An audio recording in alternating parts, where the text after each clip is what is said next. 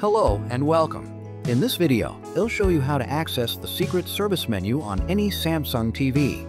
This hidden menu allows you to adjust advanced settings, but be careful, changing the wrong options can affect your TV's performance.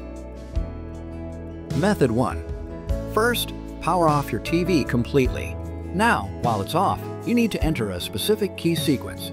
Press the following buttons on your remote. Mute, 1, 8, 2, power. Give it a few seconds, and you should see the service menu appear in the top left corner of the screen. Exploring the secret menu. Once inside the menu, you will find options such as Control Settings, System Configurations, EDID Settings, Display and HDMI Adjustments, Sub-Options, Advanced Settings, Shop Mode and Hospitality Mode, used in stores and hotels, Game Mode and Demo Mode, Gaming and Demo Settings, Sound and Display Adjustments. Customize your TV experience. Warning: be careful when changing settings. If you are unsure, take a picture of the original settings before making changes so you can restore them if needed.